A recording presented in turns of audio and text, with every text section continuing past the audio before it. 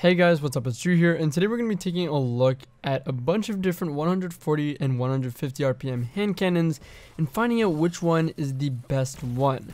We'll be taking a look at three main categories, I think the biggest, most contributing categories, which is going to be the trait perks available on each weapon, the range potential of each weapon, and the stability potential of each weapon. We are only taking a look at those categories in the interest of time, so it's not too long of a breakdown or comparison, and then we're also comparing just the main categories that mean the most or have the most influence on a weapon's performance. So we'll be comparing the new DFA, the Midnight Coup, Old Fashioned, Dire Promise, Jack Queen King, and Better Devils. I think these are the main best hand cannons in the game personally, and some of the most popular, so that's why we're going to be taking a look at these ones specifically. Also, just to clarify, each weapon's stats and little gameplay samples show its best performance in the current category.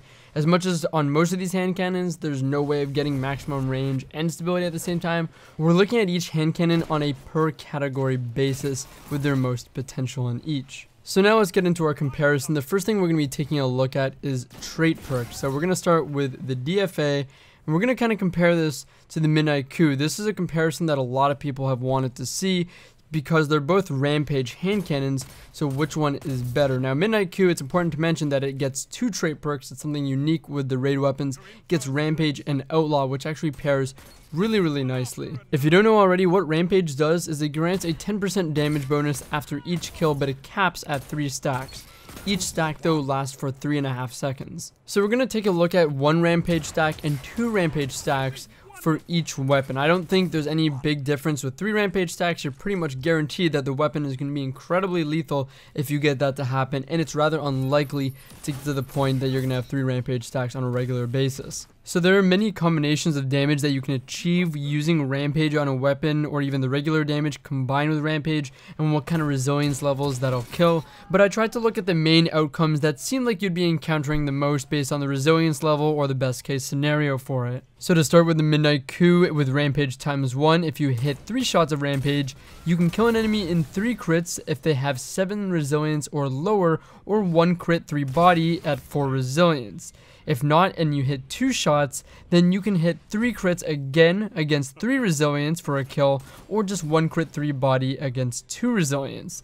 If you only get to hit 1 shot, then you're not going to get much effectiveness, as you can still 3 crit, and even 1 crit 3 body, but only on 0 resilience guardians. With the DFA on Rampage ×1, you can actually 3 crit any resilience if you were to hit 3 shots of Rampage on a target, or at least 1 crit 3 body any resilience. You can even just 4 body shot a guardian with 3 resilience. If you hit only 2 shots of Rampage, you still have the opportunity to get a 3 crit kill against 4 resilience, which is still somewhere around the average resilience, or you can 1 crit 3 body any resilience still. With just 1 shot though, you can 3 crit 1 resilience, which is going to be a lot less likely, but of course you can still 1 crit 3 body any resilience. Going back to the Midnight Coup for Rampage ×2, hitting 3 shots allows you to 3 crit any resilience, or even 2 crit 1 body at 3 resilience, which is on the lower end.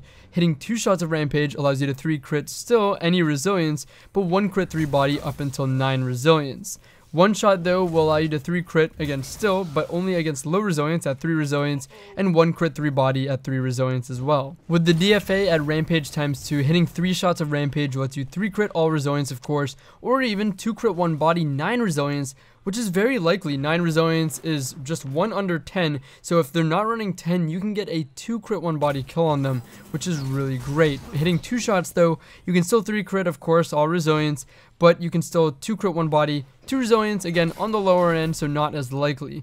With 1 shot, you can 3 crit 4 resilience, which is still the average, which is great, or just 1 crit 3 body any resilience for that consistency. So which of these weapons are truly better with Rampage? In my opinion, DFA just has a lot more potential for Rampage. Even on the low end, even with Rampage ×1, it can still have the opportunity to 3 crit any resilience, or even just with 2 shots of it, 4 resilience, which is the average, which is or has been the go-to for a very long time. What's great about it too at the end of the day is that it can always 1 crit 3 body which makes the weapon just that much more consistent. You hit your head and you can just spam out for the body shots and get the kill. I do think Midnight Coup does have some potential with Rampage, but for the most part, I think it's rather impractical. A lot of the requirements on the weapon, at least for one Rampage stack, require some pretty low resilience levels, other than if you hit the 3 crit on a 7 resilience, which is pretty good. But on the opposite end, if you only hit one shot with one Rampage stack and they're not running 0 resilience, you're gonna see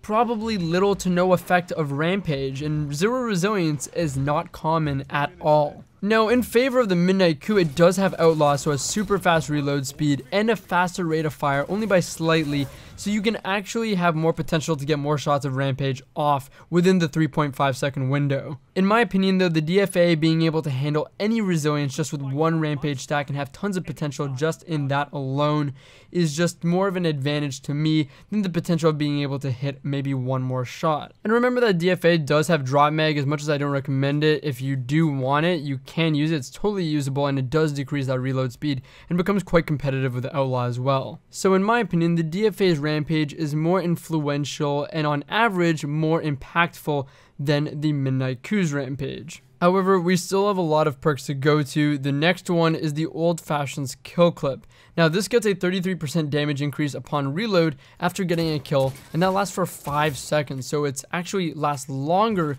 than Rampage, and it's actually a little bit more controllable than Rampage because you get like a little split second to delay your reload and choose when you want to reload to control over when you activate it, which is pretty crazy when you think that this is essentially a Rampage times 3 stack that only takes 1 kill and you have more control over it. Now there's merits to both, because if you're in engagement after engagement after engagement, then you know Rampage might have a little more usage, but I feel like that scenario in PvP is very unlikely. The Old Fashioned's kill clip allows it to 1 crit 2 body kill and otherwise consistently 3 tap with at least 1 kill clip critical hit, which is pretty insane. Next we have Dire Promise and Triple Tap. Now Triple Tap moves 1 shot from the reserves to the magazine after hitting 3 precision hits, and this allows for that continuous use without having to reload in engagements. You can just keep unloading on targets, especially if they don't see you and you're just getting good shots on them. And this is most effective in those aggressive or offensive engagements and plays because it allows you to just keep shooting, keep being aggressive, maintain your aggression, and not have to reload or back off at any point if you're rolling through people. We also have Jack Queen King's Pulse Monitor. Now this is very similar. It replenishes a significant portion of the mag after getting critically wounded or like the red health area, and it allows for continuous use in engagements essentially. So it's more useful though in defensive encounters, I think, where you kill an enemy, you get wounded, and as a result you get an auto reload all ready for the next engagement. Lastly, we have the Better Devil's explosive rounds, and this essentially allows the weapon to retain 23 damage from every shot, and this allows for better damage sustenance and minimum damage output at range, especially those farther ranges. Some might say that's not the main reason to use it, because a big thing of what explosive rounds does is it disorients opposing players with flashes on their screen when they're shot, and induces a pretty drastic amount of flinch to throw an opponent's accuracy off. So this helps you get more consistency out of gunfights because you're going to be really screwing up the opponent. Some also say that the hitbox appear to feel more forgiving, but there's no real evidence of this. So if I had to rank the weapons based on their trait perks and how it allows them to perform, I would say Old Fashioned gets number 1 with Kill Clip. Number 2 I'd say is a tie between DFA's Rampage and Better Devil's explosive rounds, and then number 3 would be Midnight Coup and Rampage. I think Old Fashioned hands down gets number 1 in this area. It just allows an individual player to just be so lethal and have such explosive plays with that 3 tap, and there's little to no cost to getting just 1 kill on a reload is not hard to do, and again, in the hands of a great player, it's going to be just incredibly dangerous. Second place, DFA and Better Devils. I'd say DFA because the Rampage is just so effective. It's more influential than the Midnight Coup, which is why Midnight Coup is in third. Rampage on the 140 RPM DFA just provides so much more consistency to it, and I put Better Devils as a tie with that because I think that same amount of consistency you kind of gain off of the Better Devils.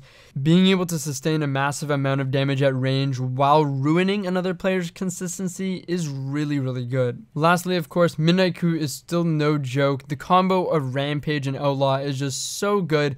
It's just I wasn't too impressed with the potential of Rampage on Midnight Coup, but don't get me wrong, it still can provide some great consistency, probably in the hands of a great player, which is why it's on the list. Moving on now to our next category of range. Starting with the Midnight Coup, the Midnight Coup has a 43 range stat, but starts to see damage drop off at 27 meters, and in fact it changes to a 5-shot kill at 34 meters. Similar case for Dire Promise, it has a slightly higher 48 range, which means it's going to be able to maintain its optimal damage up until 28 meters, then see damage drop off, and it gets a time to kill change at the same place as Midnight Coup, which is 34 meters. Jack Queen King, on the other hand, has 54 range and lasts for 31 meters without any damage drop off. Its time to kill change, however, starts at 37 meters. Now, ricochet rounds is something important to mention on the Jack Queen King, which helps it out with range a ton, because that's essentially rangefinder in Destiny 2. It grants a 9% range increase, and it maintains at least 9 more damage than every other hand cannon at ranges up to 43 meters, other than the Better Devils. Speaking of Better Devils, it's got 55 range and gets optimal damage up till 30 meters. It sees a time to kill change at 36 meters, but thanks to explosive rounds and that minimum damage sustenance, it maintains better damage for crit and body ratios and damage output at range. The Old Fashioned has 58 range, which is pretty high, and maintains optimal damage up until 30 meters, but gets a time to kill change at 35 meters. Lastly, the DFA has a great 68 range, lasting up until about 32 meters with optimal damage, and getting a time to kill change at between 36 to 38 meters, depending on the barrel option and opening shot perk. So in terms of range, the number 1 goes to Jack Queen King, and this is because it actually maintains better damage output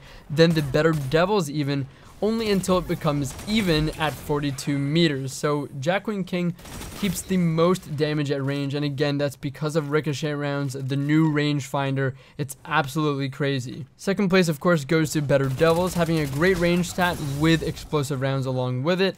And then third place goes to the DFA for having just a great core range stat. Moving on now to our final category, we're going to take a look at stability. And starting with the Midnight Coup, it's got 52 stability, 80 recoil direction. Its recoil direction goes up and to the right. Next is Dire Promise, which has 72 stability, which is really high, and an 84 recoil direction with entirely vertical recoil. Jack Queen King has a 55 stability with 100, so a nearly perfect recoil direction, which is entirely vertical. Better Devils has 61 stability and 88 recoil direction, and its recoil direction goes up and to the left. Old Fashioned has 59 stability with 95 recoil direction, and its recoil pattern is vertical but a little bit scattered. Lastly is the DFA, and I have to mention that I was using Arrowhead Break on it, so this isn't the best stability option, but it's the most consistent combination of stability and recoil direction, simply because we're not using any kinetic counterbalance mods on any of these weapons. So the DFA has 59 stability and 88 recoil direction, and the recoil is pretty entirely vertical. So the best of these hand cannons based on the recoil direction, the distance between each shot or how tight they were, aka the stability, and how easy it was to see the target while shooting the weapon, are the Dire Promise in the number 1 spot. So this had 11 shots packed into the DFA's 9, so crazy stable shots, not a lot of distance between each shot. It had great visibility, wasn't a distracting model at all. You can clearly see your target when you're using it, and it's got consistent recoil, which is pretty much entirely vertical. The number 2 spot goes to the DFA because it has debatably the most consistent recoil pattern of all these weapons. It's got pretty tight distance between shots, and more potential stability if you use polygonal rifling. Number 3 goes to the Jack Queen King. This thing has incredibly consistent recoil patterns. That 100 stat does not at all lie. It's got considerable distance between each shot though, but the consistency kind of makes up for that. But the big thing about it is that the model of the weapon kind of makes it hard to see your target when you're firing at the max rate of fire. So that's what I mean by that kind of visibility of when you're shooting, and that's why it gets a number 3 spot. So overall, in my opinion, I think the DFA is the best hand cannon in the game. It might not be the very best in every category, but it has a presence, it has a potential, and a good performance in every one of these categories. And if you watch my review of the weapon, this is what I meant by a weapon that performs well or good in every category can actually be pretty great. I mean, this isn't to say though that there's no reason to be using another hand cannon. There's so many reasons to be using something like Old Fashioned. I think that weapon gives or offers some of the most potential in the hands of a skilled player solely for the fact that it's kill clip and good enough stats in every other category. A great player with good accuracy can slay out with the old-fashioned. Or if you're looking for the best of the best laser beam stability, then there's dire promise, or perhaps just massive amounts of range but consistent recoil. Well, you got the Jack Queen King. There's a lot of reasons to be using different weapons, but I think overall, the best of all of them, in my opinion, is the DFA. Another thing interesting about the DFA is a long time ago I made a comparison between the recoil in D1 versus D2 and versus D2 with mouse and keyboard on PC, and it seemed like the recoil on hand cannons in D2 is far more drastic than it was in D1. But the DFA is actually the most similar I have seen in the entire game to a palindrome perhaps in Destiny 1, and you can look at the footage right here to compare. So that's my analysis, that's my thoughts, my breakdown. So let me know what you think is the best hand cannon for you, what your opinion is, what you have to take away from the video. Tell me in the comments down below. Before we go though, we do have the winner of the emblem giveaway for the Destiny logo emblem, and the winner is Framebreeze. So congratulations, and thanks for everyone that entered and followed on Twitch. I appreciate it tremendously, and there'll be more emblem giveaways in the near future. Anyways, I hope you guys enjoyed the video. I hope you enjoyed the comparison. I hope this was useful in some way. As always, it's Drew here today, and I'll catch you guys later.